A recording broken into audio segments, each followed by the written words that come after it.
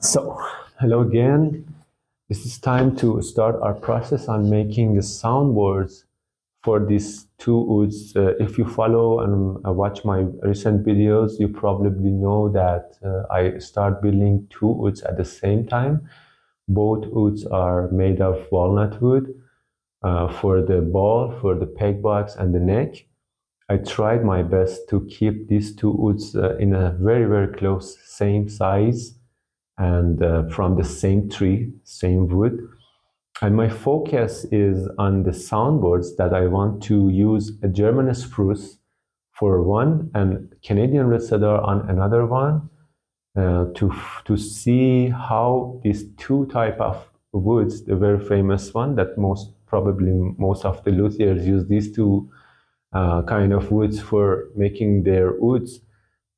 So I want to see differences between the sound, and this is a experimental personal way of testing that I want to test and analyze my woods and see the results at the end of the process using the headphone, because otherwise you cannot hear the sound of tapping the woods by normal speakers like mobile phone or laptop. So please take your headphones on, and I want to share the process of making the soundboard in some different episodes. So please follow up and watch the videos in a series to see how I will making the soundboard. Also, hopefully have a very beautiful sound on the finished woods to see how these soundboards are singing for us. So let's start our analyzing on these woods.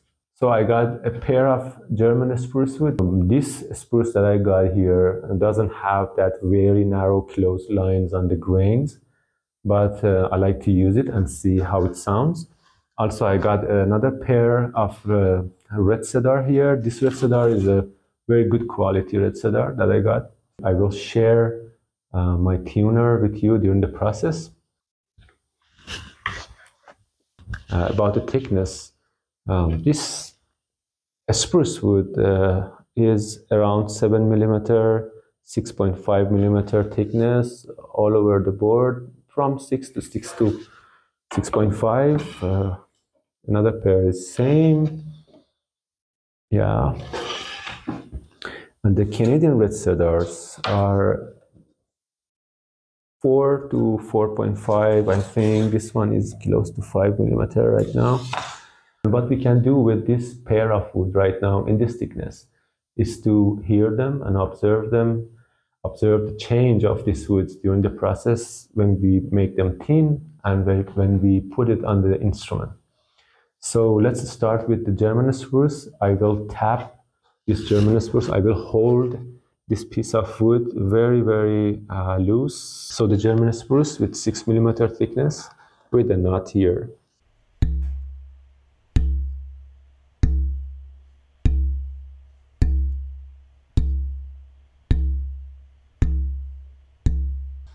So it's around C sharp. This one, the right side.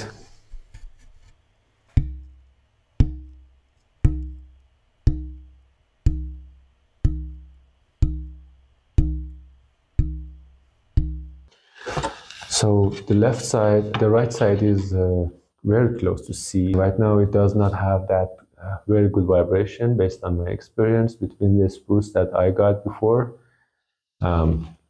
But let's see how Canadian red cedar could sound. On the left side. Wow.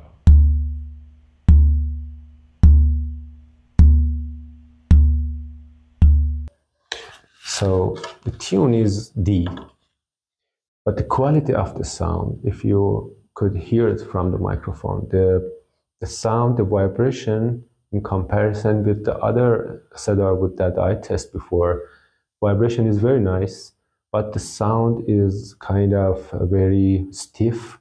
It keeps the sound inside. It does not vibrate that much. So let's see the right part, right side.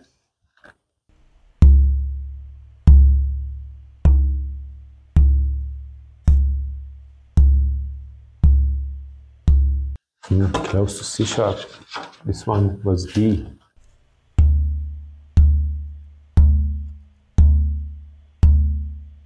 Perfect D.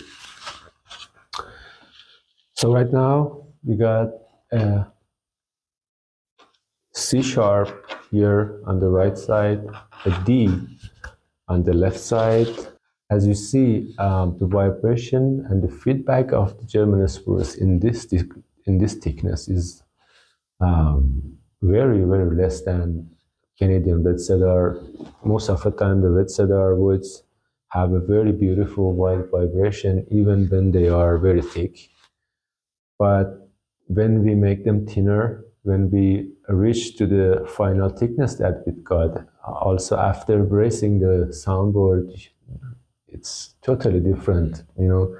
And the German spruce, this German spruce that doesn't vibrate right now, when it comes to a soundboard, when it becomes a soundboard, you hear a very beautiful sound out of this.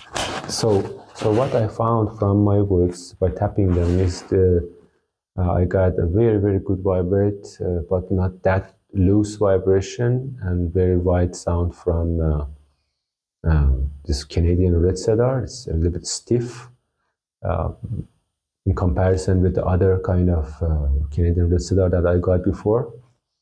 So I have D tuning on this piece, and this on the left side of this soundboard, and the C sharp. It's very close to each other. Sometimes I expect very different notations and very different frequency between each side, but these are very close to each other.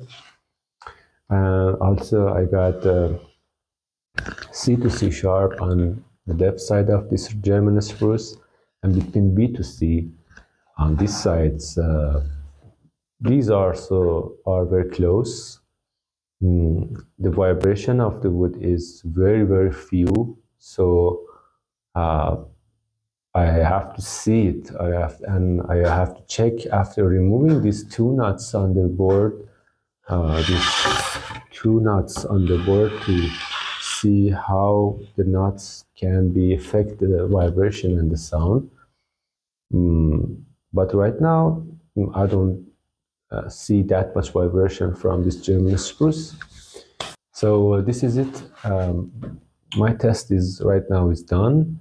I just do some few more taps to hear the sound again from these woods, and I will start matching and gluing these two pieces together to start the process of making our soundboard. Thank you for watching.